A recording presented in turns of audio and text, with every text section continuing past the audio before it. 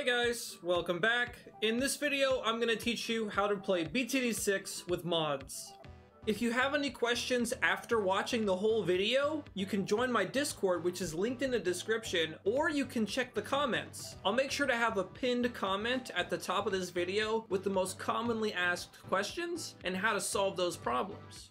Anyways, let's get into it. To start with, you're going to need to get a program called .NET Framework. So go to your favorite search engine and type in .NET Framework and then press enter. You're going to want to get the one from Microsoft and you're going to want to get the one that's recommended. Now you have two choices, get the runtime or get the developer pack. If you ever plan on making mods for BTD6 in the future, get the developer pack. But if you don't think you're ever going to make mods, get the runtime. If you get the runtime now and in the future you decide you want to make mods, you can download the developer pack then and everything will still work. So if you're not sure, just get the runtime and deal with the developer pack later. When you're installing .NET Framework, if you see a message like this popping up saying that, this current version or a later update is already installed, that means you've already got the latest version, so you can just close the installer and you can ignore it. Next, we're going to need a program to open zip files. I use 7-zip. I think it's the easiest to use, so we're going to go ahead and download 7-zip. Type it in on your favorite search engine, click the first one, and download which one you need. If you have a 32-bit computer, get the 32-bit. If you have 64-bit, get the 64-bit. If you're not sure if your computer is 32-bit or 64-bit, press the start button and type system.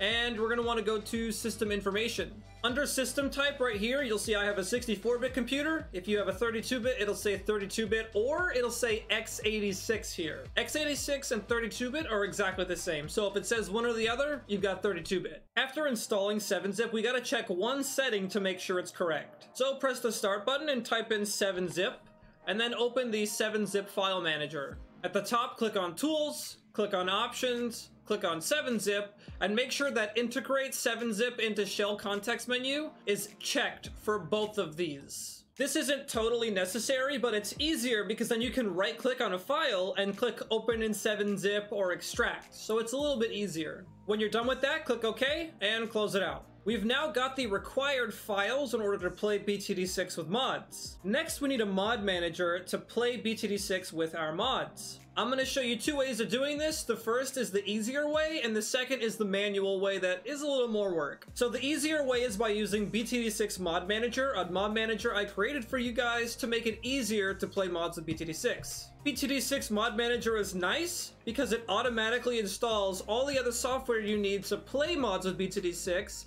and it'll automatically keep them updated. That means you never have to worry about it. Download the mod manager and then you're done. You're always going to be using the latest and greatest. I'll show you guys that way first. So go to the search engine, type in BTD6 mod manager, click enter, and go to the one from Nexus Mods. Here's the page with all the information. If you'd like to get the source code or download it from GitHub, you could just go to the bottom and click on this link right here. To actually download it, you'll need to make an account, which I recommend you do because all of the BTD6 mods are on this website and they all require you to have an account. Once you have an account, click on the Files tab and then click on whichever one here is at the top. Click on Manual Download, click on Slow Download, make sure you click Save, click OK, and save it to a folder on your computer.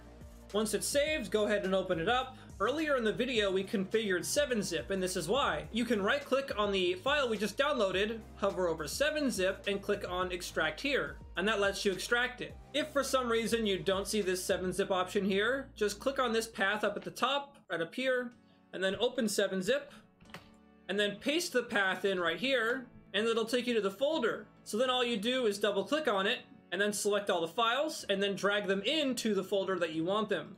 And it's the same thing. It's just that being able to right-click is easier. The mod manager is now installed, so just open it up, and you can see a tutorial here if you'd like, which will walk you through using the mod manager. I'm going to click no for now, and now you're able to use the mod manager. You can get mods from Nexus Mods by clicking up at the button at the top.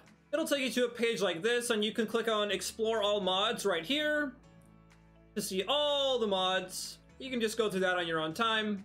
When you find a mod that you want to download, make sure that you're logged in on Nexus Mods, then click on the Files tab, scroll down until you see the Main Files section, and click on the Manual Download for whatever's at the top of Main Files. Next, click on the Slow Download button, click Save, and if you're using BTD6 Mod Manager, You can save it anywhere. I'm going to save it to my downloads. Then open up BTD6 Mod Manager, click on the Add Mods button in the top right corner, go to where you downloaded the mod, click on the mod file, and you'll see it got added. Alternatively, you can save it to your BTD6's mod folder. So when you go to save it, go to your Steam apps, go to your BTD6 folder, and you'll go to the mods folder and just save it in here. If you don't see a mods folder, just right click, click new, folder, and call it mods with a capital M and an S at the end. As a quick side note, every mod that's directly in your mods folder, so these mods right here, are going to get used when you run BTD6. This is just how BTD6 modding works. So if you're not using the mod manager and you want to disable a mod, just put the .disabled keyword at the end. You can do this by right clicking, click rename, and just add .disabled to the end. Or what I also like to do is make a new folder like unused, and you can just drag the mods you don't want to use into the unused folder, and anything that is not directly inside of your mods folder will not be used. Right now, since I only have these two, these are the only two that are going to get used. Kind of a side note, but it's helpful to know. So, back on topic. Some mods also require other mods to be installed. A couple examples of this are Gurren Core and NKHook 6. Mods are built off of those mods, so they need to have Gurren Core or NKHook 6 installed in order to work properly. If you find a mod that does require another mod to work, it might say it in the description, and when you try to download it, you'll see a pop-up like this coming up saying, oh, you need another mod in order for this to work. Once you have the mods, you can enable and disable them by clicking enable and disable. Any mods that are enabled will show up down here, and when you're ready to play BTD6 with mods, just click the launch button at the top. Now, if you don't want to use the mod manager, go to your favorite search engine, type in Melonloader, click on the one for GitHub, and then click on the releases tab over here. Download whichever one's at the top with the green latest release tag right here. You can download the exe file or the zip file. To keep things easier, I'm going to go ahead and do the installer. So click on it, click save, save it to your downloads folder. When it's done downloading, open it and you'll be taken to a window that looks like this. Click on the select button and then select btd6.exe. If you're trying to play BTD Adventure Time with mods, you would select the BTD Adventure Time exe.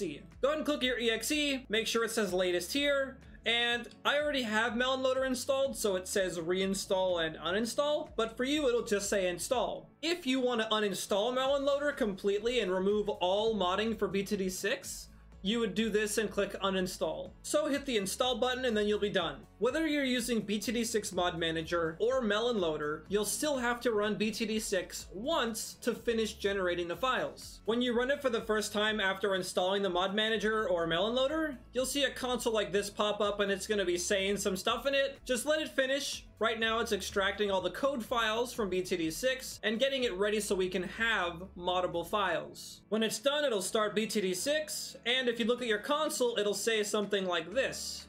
Whether you use BTD6 Mod Manager or Melonloader directly, you'll get this console. BTD6 Mod Manager actually installs Melonloader for you and keeps it updated. It's easier than having to do it all yourself and update every time there's a new release. But that's the video, guys. I hope you enjoyed it, and I hope you're able to learn something. Thanks for watching.